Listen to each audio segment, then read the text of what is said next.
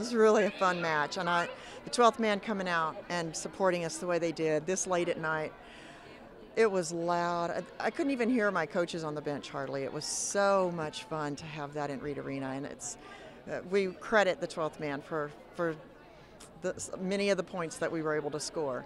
The team really had to just grind it out. This time of year you can have some teams know each other really well, and so sometimes they stop you pretty easily and you have to find other options. And I thought our team did that really, really well. I see our team improving, especially defensively.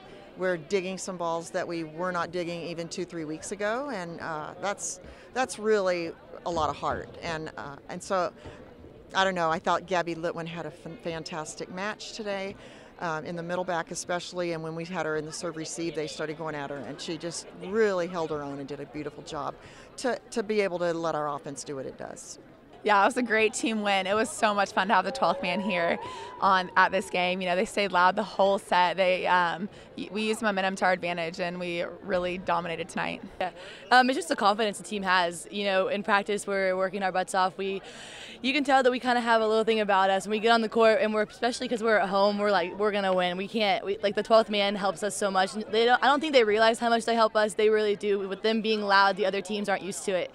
It's so loud. It was amazing. It was so fun to mess with the other team and to really get under their skin and to make them think more out there and just to play our game and stay calm and collected.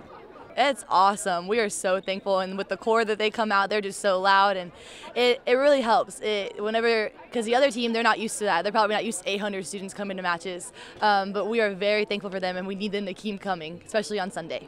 Oh, that match with Florida Sunday at 1 o'clock is going to be, well, first of all, it's Shelby Sullivan and Angela Loeck's last home matches regular season. And those two have put so much into this program over the last 4 years. It's pretty hard to match. I can't think of a whole lot of players that have invested what these two have invested, not only in the volleyball program, but in the community and in the university.